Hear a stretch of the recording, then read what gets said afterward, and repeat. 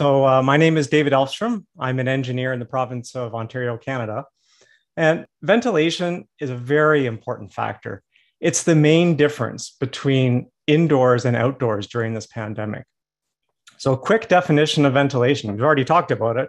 Here's a quick definition: supplying clean outdoor air to the space and removing stale indoor air.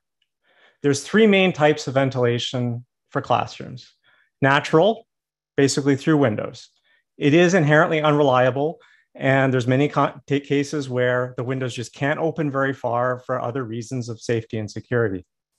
Second, common in around 1960s type construction, partial mechanical ventilation. This is a classroom with an exhaust fan in it, usually close to where the blackboard is, and it exhausts some of the stale air. But the air that comes in either comes from other classrooms and other locations, or it comes in through cracks and open windows. So it's coming in and it's not filtered. The third type is a mechanical ventilation system.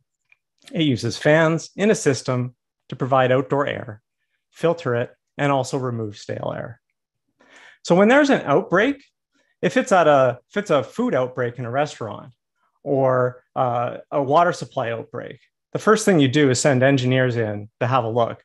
Or not for food perhaps, but for water outbreak, it would be send engineers in to have a look at it. We need to be doing that when there is an outbreak in a congregated setting like this for a classroom, to check the ventilation systems. One way that we can do that, even before there's an outbreak, is by